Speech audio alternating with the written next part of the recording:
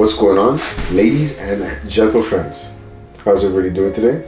I'm glad I'm back to see you in another video, and today I'm going to be discussing a bit of a more serious topic that can possibly steer you guys towards day trading Forex, or it might make you reconsider even trading Forex in the country that you live in, which would be the United States. The title of this video is Day Trading Forex in the United States, and that's essentially what I'm going to be covering.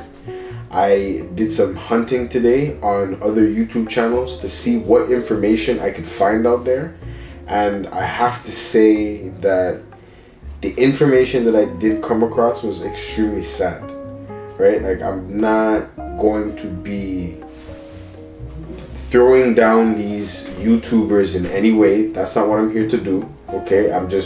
Everything I say on any of my YouTube videos, even the Hunter Effects, is just the truth. That's all I'm bringing to you guys. So we're going to be profiling a few YouTubers that did do a video on day trading and specifically taxes in the United States, and they all have a common theme. Valuable because you need this, but first and foremost, I am not a tax professional. I repeat, I am not a tax professional. I am not a tax professional. Yes, I did say it. I'm not a tax professional. I'm just a trader. I'm just an investor. So please, guys, you're not going to go to jail, okay? So, basically, what happens is, I'm not a tax professional. Let's get that out the way. I'm not a tax professional. I'm not somebody that's a tax professional. So, all of this is like basically on research that, from books or the internet. That's what I would recommend. And I'll make it very clear, I'm not a licensed CPA. I'm not an accountant. But I'm giving you guys this because this is by far the most highly anticipated question that's being asked. And I don't think nobody on YouTube as a trader is even talking about taxes. Which you're going to see. And like I said, it's the information is a little sad. So I'm going to be giving you guys all the information that I have is information that I found on the government website. Okay, so I'm myself not a tax professional, but at the same time, I can't see how you have to be a professional in order to know how to do your taxes. It doesn't really make sense to me. But like I said, it's a common theme among all the videos. I'm not going to do too much talking. I want to get right into the video and start by really breaking down why Forex is so regulated in the United States, and the reason why a lot of the brokers that are regulated offshore were scared away in the 2008 recession. Okay, so like I said, I don't want to make the intro too long, but let's get right into this stuff, guys.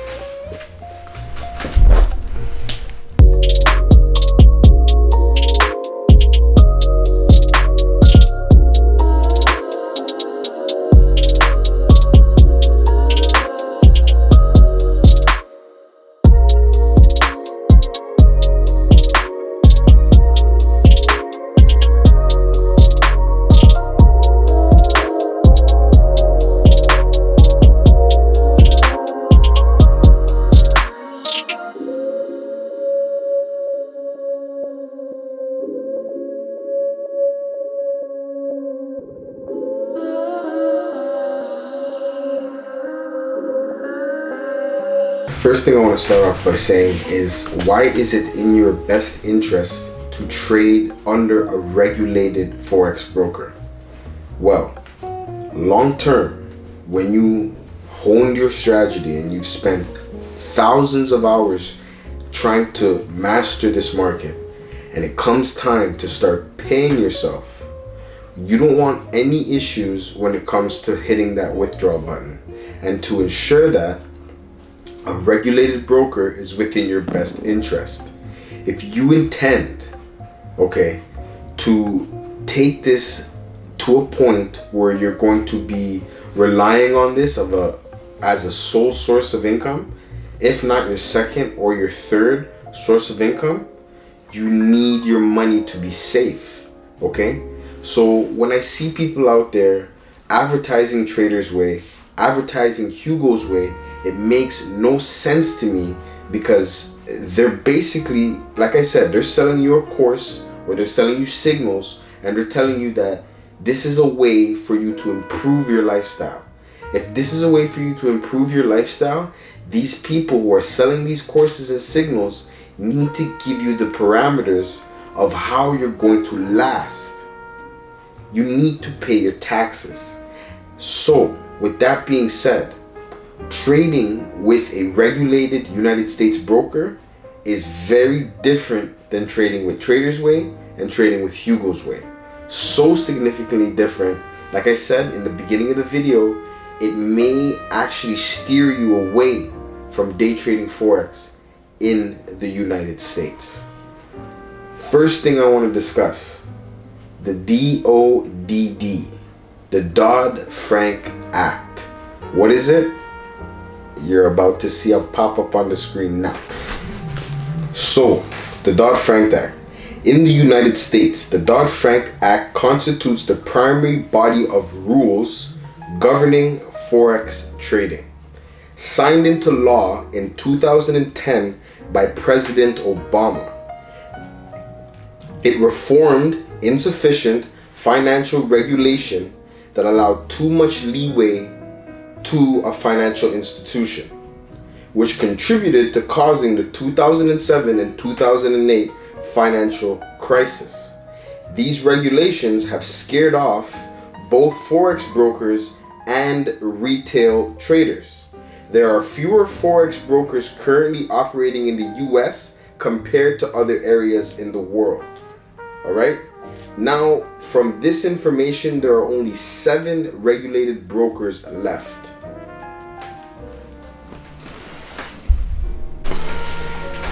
And here are a list of those 7 regulated brokers, and then we're going to discuss the actual regulations that regulate them. We got Forex.com, we got Oanda, we got TD Ameritrade, ATC Brokers, Think or Swim, Interactive Brokers, Ali Invest. All right, so these are the 7 brokers that are still regulated, and we are going to discuss those specific regulations right now. So there are 2 institutions that regulate Forex in the United States. You have the CFTC, which stands for the Commodity Future Trading Commission, and you have the NFA, the National Futures Association.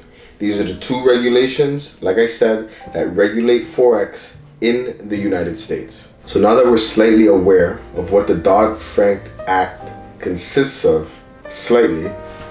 we are going to be doing another video where we're going to be actually dissecting those rules that were put upon Forex trading.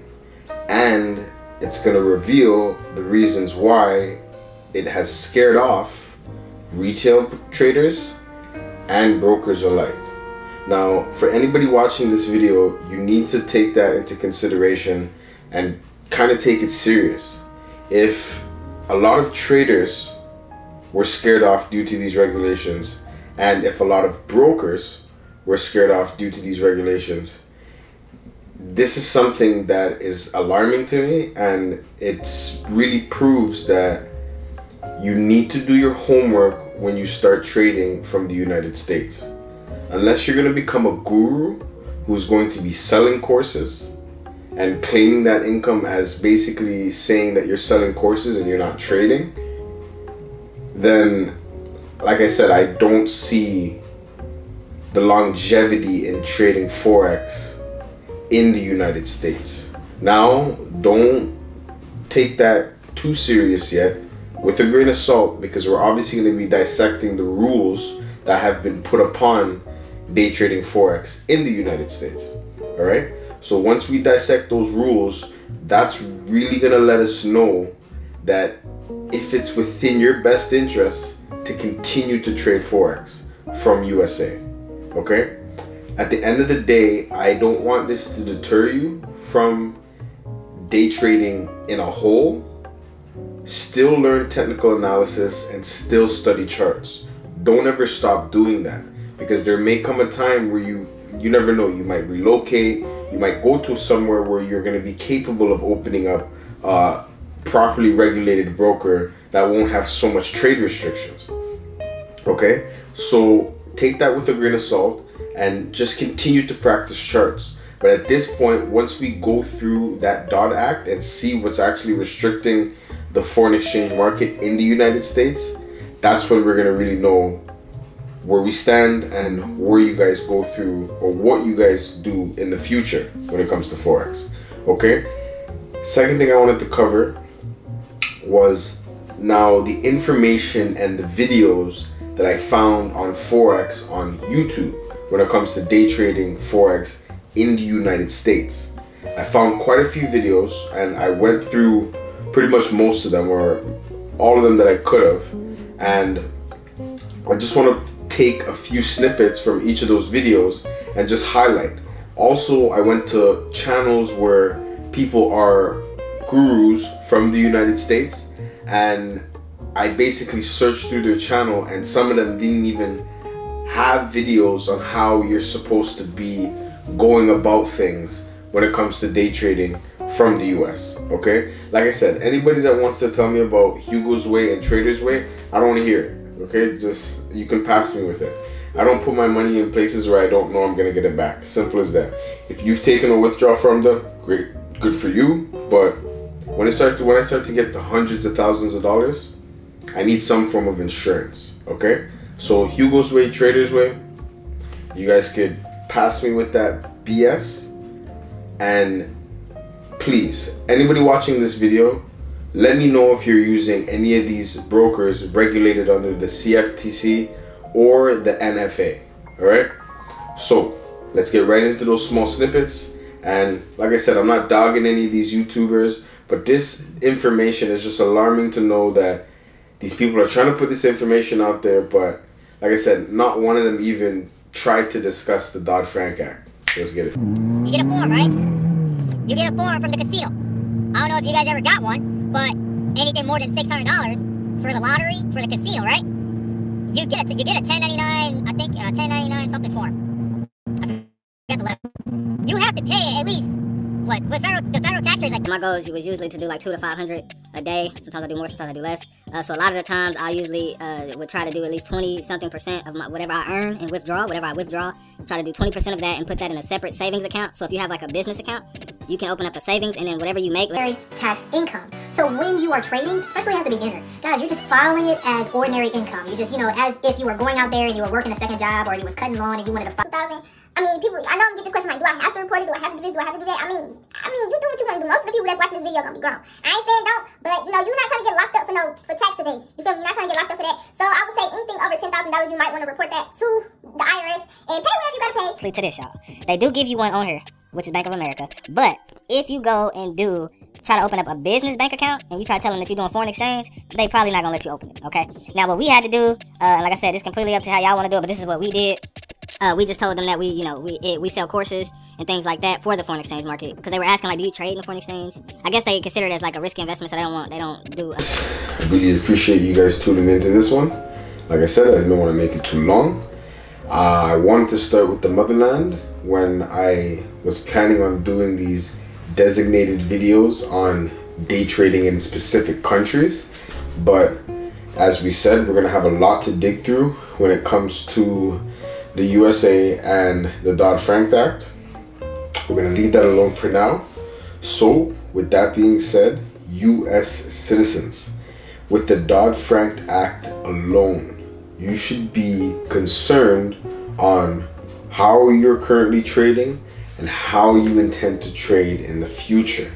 Maybe Forex may not be the best fit for people trading in the United States. You may have other options, and I'm sure you do have other options that will be, I would assume, in your best interest. Okay, like I said, Dodd-Frank Act alone should be alarming to you guys. All right, I appreciate you tuning into this video.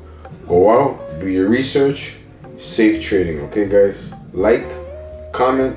If you want to subscribe, subscribe. Okay, I do enjoy when people like and comment though.